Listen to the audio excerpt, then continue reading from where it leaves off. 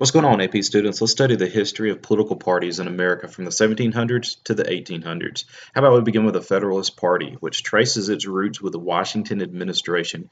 Speaking of Washington, it's very interesting. In his farewell address, he actually warned Americans to not join political parties, to stay unified, don't divide up with partisan politics, and then we promptly do the exact opposite. The Federalist Party, think about founding fathers like Alexander Hamilton promoting a big government, loose interpretation of the U.S. Constitution, using implied powers. Think about the Bank of the United States, the very first one. Was that actually word for word written in the Constitution? It wasn't there, but they used the elastic clause to say it was necessary and proper for the benefit of our country, and they get it passed. They argue that the wealthy and intellectual elite should be in power. They advocate close ties with Great Britain, and then they also will find their strongest support in the North. In response to this strong central democracy, you have the formation of the Democratic Republicans, led by people like Thomas Jefferson, advocating states' rights, promoting enumerated powers, a very strict interpretation of the Constitution. If it's not explicitly written in the Constitution, word for word, then we shouldn't be doing it. They will promote agricultural and rural rights. They'll be very supportive of France. Again, they helped us in the American Revolution, so we should help them in any of their affairs if they need something from us. They're advocates of civil liberties. They question a very strong government. They argued that common people should be a part of the government. They're very capable of ruling, and you'll see their strong support will be in the South and in the West. What happened to the Federalist Party, and why exactly do we not see the Federalist Party anymore?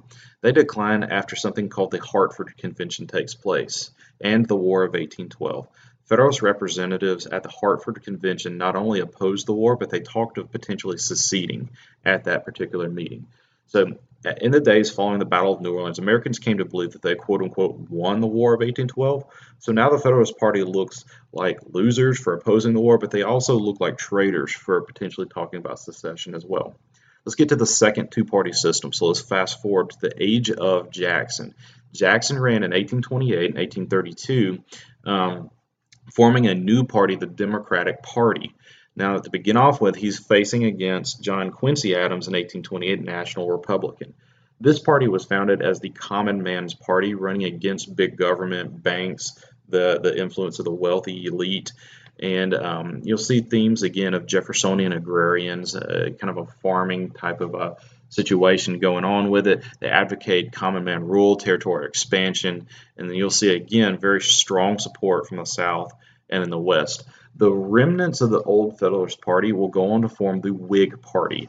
This is the party of modernization. Let's improve the economy through better banking, through better transportation. Let's build those canals and build those roads. Let's advocate reforms such as temperance, prison reform, school reform. You'll see a very big partnership with businesses and industry, strong entrepreneurship. And so, again, a lot of Northern support. They will eventually grow as we get closer to the 1850s to favor territorial expansion as well. So, as a note, the Democratic Republicans became simply known as the Democrats as a result of Jackson's running against John Quincy Adams. So, we're going to drop that name, Democratic Republicans, or just stick with Democrats from there forward. As we get close to the Civil War, you'll start to see things divide out amongst political parties. So controversies over slavery will change America's two-party system for a good while as we get closer to the eventual Civil War. Starting with the Liberty Party, this is an abolitionist platform in 1844, wins 2% of the vote, but draws much support from the old Whigs and also from the North. You also have the formation of the Free Soil Party. They are the precursor to the Republican Party. They oppose the expansion of slavery, but not just banning outright slavery itself. Martin Van Buren won 10% of the popular vote in 1848, but they will lose support when the party disagrees over the eventual compromise of 1850. Whigs. They're still around, but they're also going to split over the issue of slavery. You've got Cotton Whigs that support the extension of slavery. You've got Conscience Whigs that oppose the expansion of slavery but not banning slavery itself. You've got the Cotton Whigs that will go and branch off into future Democrats. You'll have Conscience Whigs that will branch off into future Free Soilers and Republicans as well. So usually when you see a party divide, you'll see the end of it. You'll see their influence fade. and you'll see them decline as a whole. You have the American Party that's also forming on a platform of nativism, restricting immigrants, anti-Catholic feelings amongst the Know Nothing Party. Many of these people will also join the Republican Party as well after the election of 1856, continuing on with mid-19th century political crisis over slavery. Let's keep with the topic of the Republican Party. They do run in 1854, coalition of Democrats, Free Soilers, and Conscious Whigs, all in opposition to the Kansas-Nebraska Act. They're going to form in response to that particular moment right there. But again, they're kind of the precursor to it all is the Free Soil Party.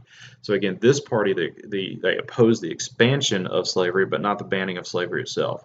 The rumor amongst a lot of people was that they would eventually ban slavery, and so a lot of opposition will be there for the Republican Party because of that one moment.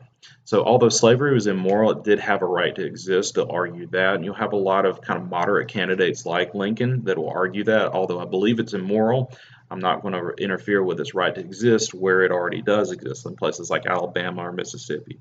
John C. Fremont runs in the national election for president in 1856, loses to James Buchanan, but 2 years later, the famous Lincoln-Douglas debates. Running for senator of Illinois, Abraham Lincoln will go up against the little giant named Stephen Douglas, running for the Democrats. Although Lincoln does not win that particular election, he does quite well in those debates. So he will become the face of the Republican Party going forward into the 1860 election. So again, very strong support from the North by 1860. As we get to the famous election of 1860, the Democratic Party is still around. They're still hanging on to the agrarian vision, advocating states' rights, opposition to any sort of government intervention with slavery.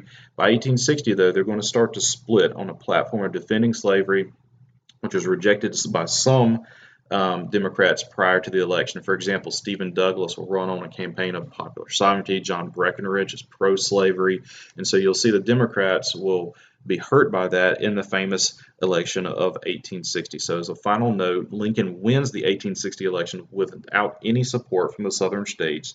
This is kind of the final straw for South Carolina as they secede, and then the eventual secession of many other states, forming the Confederate States of America. Okay, after the Civil War, Gilded Age politics. I can tell you right now, not a lot happens. There's not a lot of major news in the late 1800s. You've got Democrats and Republicans that still exist. But as you should notice here, both of them pro-business, both opposed to major economic reform. Both of them advocated the status quo in the financial sector. Here's the difference, though. During this time period, Democrats will dominate the House of Representatives while Republicans dominate the Senate. What that eventually means is that, well, there's not a lot of legislation that's going to be passed during the late 1800s. These are kind of your forgettable presidents. I have a mistake on here. You'll notice they're half-breeds. There's actually need to add in stalwarts, but mugwumps. You can see even the Republicans are a little bit divided as well in their own beliefs.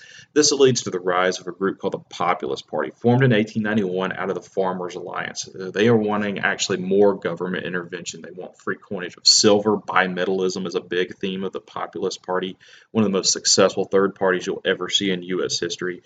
Government ownership of railroads, telegraphs, and so forth, graduated income tax, direct election of senators, initiative referendum, recall. Their popularity will fade after the 1896 election with William Jennings Bryan.